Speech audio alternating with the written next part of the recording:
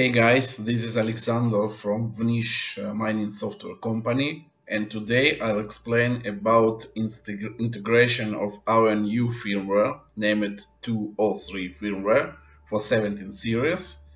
Integration using two ways. Integration via SD card and integration via web interface, upgrading from earlier Vnish version. So we start our work from preparing the SD card. We must do to the SD card format in format FAT32.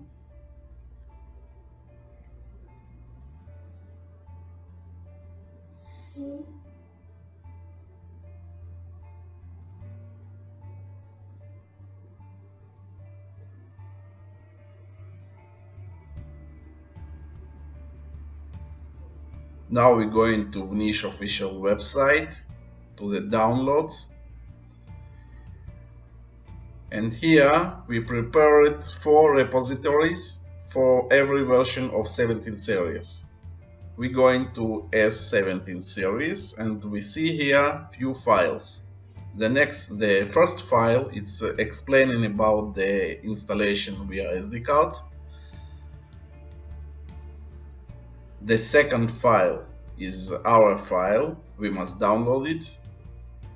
And the third file is the firmware for installation via web interface for upgrading from earlier Vnish versions.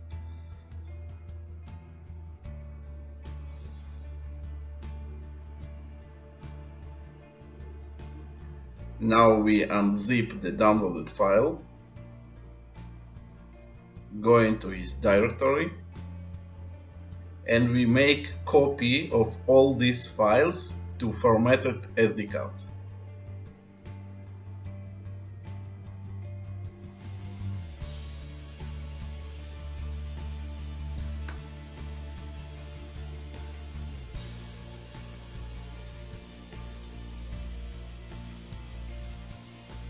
Don't forget, after integration via SD card, the password is not root, is admin.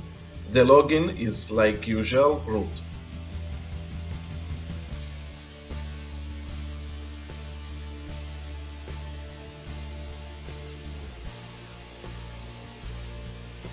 Now we must insert to the SD card to the machine.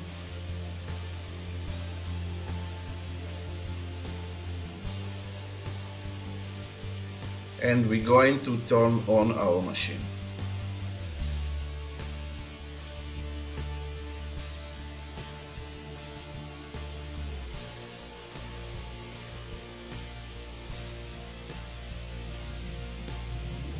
You see two lights, the red one and the green one.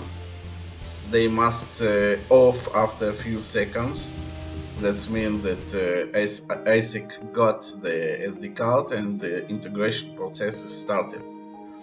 After something about half minute, the lights will blink. Highly recommended to wait 2 minutes before you turn the ASIC off. After 2 minutes you can turn it off and it will work. Okay, now the integration via upgrade from earlier version. We go into Vnish website, go into downloads, we find in our repository,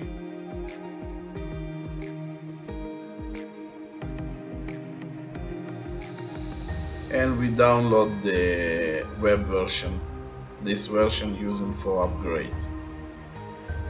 Only if you have Vnish firmware on your machine.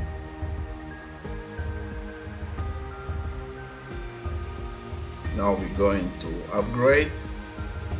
Must keep this, the settings must be kept.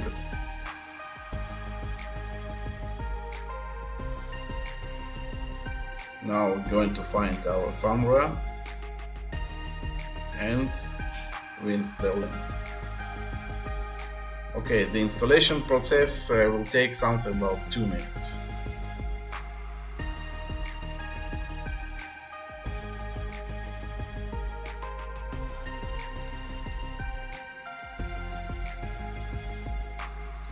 Now our ASIC running on new firmware, and very important, if you can turn it off and on physical, better to do it. If you cannot do it and you have some problem with the firmware, go to upgrade and do reset to default. Thank you for attention.